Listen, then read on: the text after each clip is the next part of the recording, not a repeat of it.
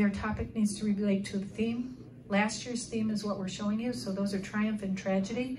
Everything in some way relates to triumph and tragedy. You'll notice that they're not related to each other at all. This year's theme is a new one. It's breaking barriers in history. We start our meetings next week, and some kids have already gotten a jump on it and already have chosen topics and are doing research. Others are just getting started. Well, the first Friday of every month we have First Friday Fan Fundraiser, where we bring in celebrity bartenders and we raise money for a local charity. And tonight we have the National History Day contestants, the White Lake team, that are going to be competing and trying to go all the way to nationals. And with us today we have Jan.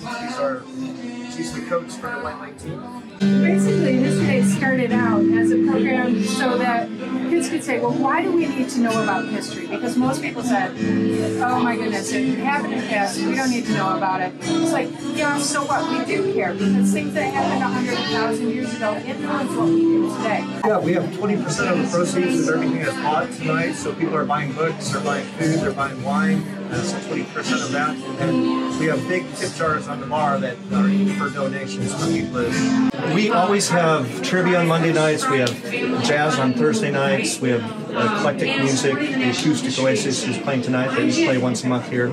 So we have music on Friday and Saturday nights. We have knitting groups, and then especially for November we have a author jamboree on the 30th. It's Small Business Saturday, and so that's when we really encourage people to come in. We have specials on buying books and things like that. And we have probably about a dozen local authors that will be reading some of their stuff from the stage and taking turns. So that's a great event.